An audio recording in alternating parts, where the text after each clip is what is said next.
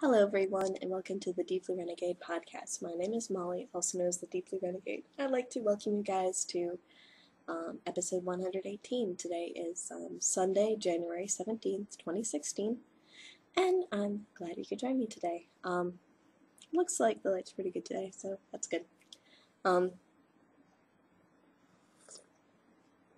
Not sure I have a ton of knitting progress to show, because I ended up spending a good chunk of yesterday digging a trench in the rain.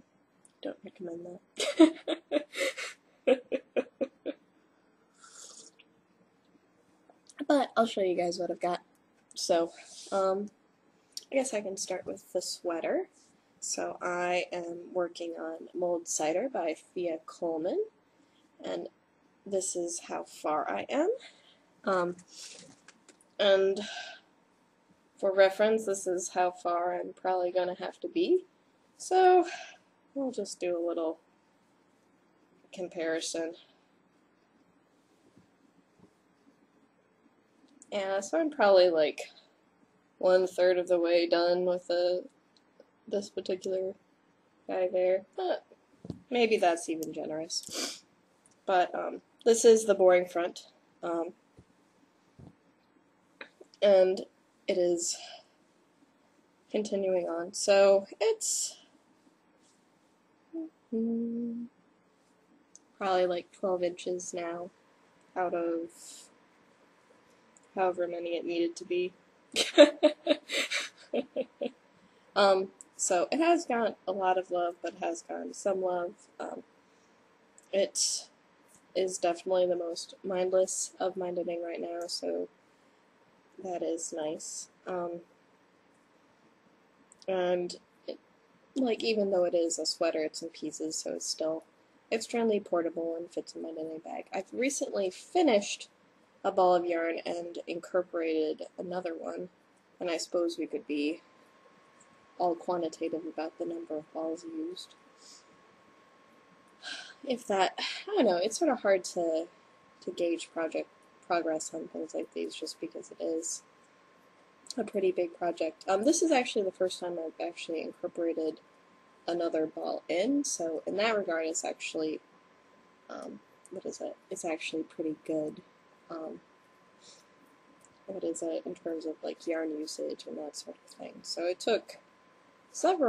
seemed like it took several balls in order to make the back, so the fact that this one took so long to need more yarn is interesting to me, and I could be totally wrong as well. But I did end up reaching the end last night, so I have a nice big full ball and then like a half ball, I think, because the yardage in each ball is rather variable, and I didn't necessarily write down on the skein how much yardage it had before I put it away, or weight, or whatever else. So I'll end up finishing this row, and then I can count some balls. So it hasn't been getting a ton of love, because it hasn't been very exciting knitting, so I need to be doing something appropriately boring while working on it, and the boring has been lacking lately.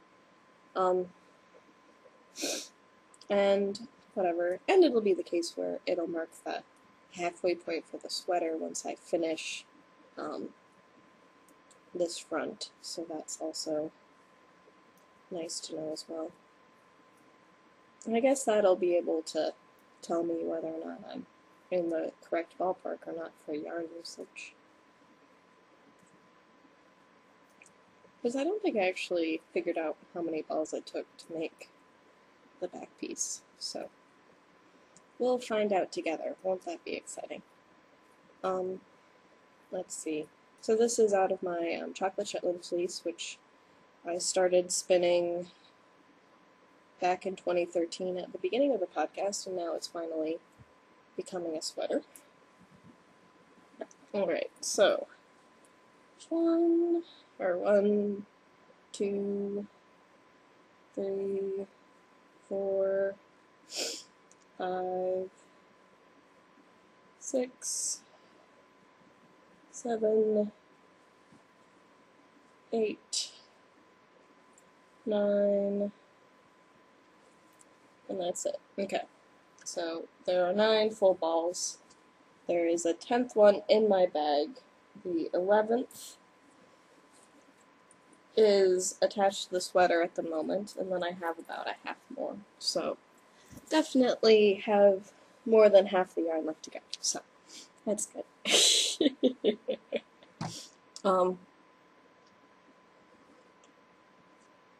So good to have that all accounted for and whatnot. And everything's wound and everything's ready to go. And whenever I need to add another ball, then I sort of rummage through them and find whichever one looks the lightest and whichever one looks the darkest. And I'm saving the softest one for the collar when that time comes. So, but that'll be towards the very end of the sweater. So looks like everything's coming along. So it's definitely, at this point, the skeins are not showing as much variation. You can sort of see a little bit of stripiness there, but it tends to be pretty consistent, so that is good. And we'll see how things go from there. So this is that ball, and then somewhere in here is another dark one for when this guy runs out, which it might not be too much longer before that guy runs out. And I haven't been keeping the big piece with me as I wander around, though I think once I get closer to where I need to do the cast off for the sleeve and that sort of thing, that I'll probably want it closer at hand. But we'll cross that bridge when I get to it. So it certainly is looking pretty nice at this point, so that's good. The other thing that got a little bit of love, but not a lot of love, was the Aeolian. This is an Elizabeth Freeman pattern, and I am in the border charts now, which are a little bit more complicated to follow. Well, just because, like, it's 4 charts on the same piece of paper, so it's just a little bit annoying to flip back and forth between them. But we are in, well, there's still a lot of rows left to go, so it's not like I'm really in the end game so much as it's coming along. But it seems like it's a pretty good size, and we'll go from there. So I think I did like 1 or 2 rows at knitting, and I have another row with beads, and then I have a long break of rows without beads, so that might make it go a bit faster. But here's what I mean about the chart. So there's this side of the chart, and I'm actually doing the setup, which is this great big giant block on the bottom, and then I have this side of the chart, which is the centers and edge and all that other fun stuff. So it's a little bit more complicated than usual in terms of knitting. The last thing that I'm working on is the Everdeen socks out of the Dragonfly yarn, and I actually need to go back and rip back a little bit, which is sort of unfortunate. I ended up losing track of where I was in the pattern, and so I needed to be cabling, and I wasn't cabling, and that was a little bit of a mess. But I did get into the chart a little bit, so now there are increases and decreases in there, but it's maybe a little bit subtle at the moment, and I was contemplating picking it back up for a little bit. But so this has probably gotten the most love this week, but it will need to have a little bit of unknitting occur before it will resume having full love or something like that. So, pattern starting to come together. It's yarn overs and knit two togethers and sort of increasing the drama, and we'll see how everything goes from there. And my problem was that I ended up increasing the number of rest rows on the cable, and this was fine until I forgot that my rest rows weren't necessarily rest rows anymore. So Everdeen is a Yolanda Reynolds pattern, and I'm knitting that out of my Dragonfly Fibers in the deep colorway, which is really pretty. And I guess I'll be finding out pretty soon whether or not the yarn is too crazy for the pattern. I'm not sure.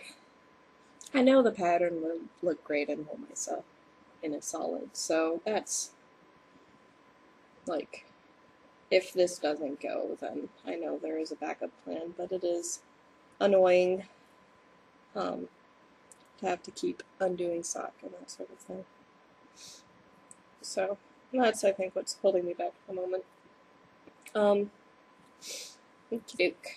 So that is all the knitting. Let's see.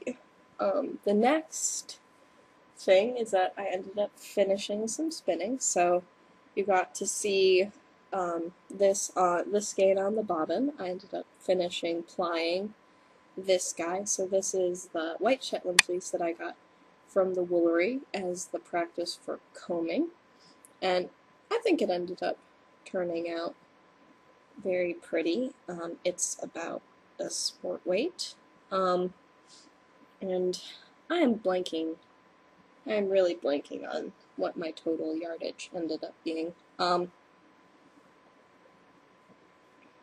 I have some way to check easily? No.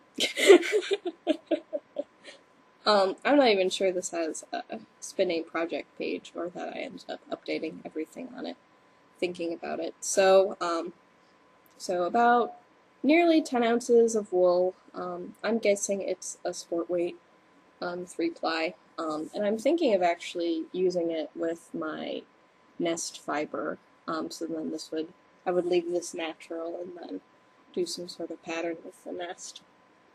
Because I haven't quite decided what it is that I was going to do with it. So I would say, what is it? It's not the softest yarn I've ever made, but I think it ended up turning out really nice. And it still needs to be washed. I neglected to wash it this week.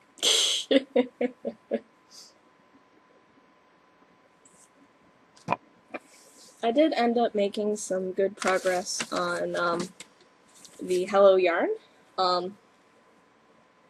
Not to the point where, what was it? Not to the point where I'm actually done, but I'm way closer to being done. So I ended up filling the cop and ended up taking it off. So this is the first cop, and I actually pulled everything out, so it really is a center pull ball, which is cool. I'm not sure which end I'm going to ply from when the time comes, so I might take it from the center and go from there. So that turned out really pretty. And now I am working on the next color, or whatever, the remaining balls. So let's see, so that one's there, it's about halfway done, and then I have 5 more to go. So it was the case where, like, it was getting a little bit annoying to wind on, so I realized it was time to stop and take the cop off. And it was the case where I think I had figured that was probably going to be the case, because it was, I was able to get all of the yellow onto the spindle, but I was not able to get all of the purple on. Or I was assuming that since that was more of the fiber that I was going to take. Or what was it? That I wasn't going to be able to fit it all on. So I think it's sort of like the case where you can get maybe like 2 ounces on, and I probably have 1 ounce left to go in this. I'm just taken a swag. So it'd be the case where, and that's pretty good considering it's like a 17-gram spindle.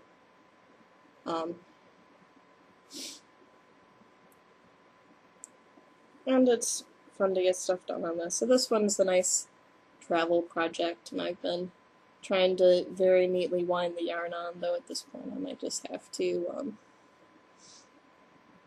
start making it be a little bit messier. But it was pretty when I started winding it. At this point, perhaps not so much anymore. So this is my longest going spinning project. Since I finished the chocolate Shetland fleece. Something else gets to have that title. And now that I've been a little bit more consistent about spinning on it, perhaps it will be done fairly soon. Though I did end up starting another project. So I did start spinning my yarn for the Hit a Few Day. And this is something I put in my bin for Spin the Bin.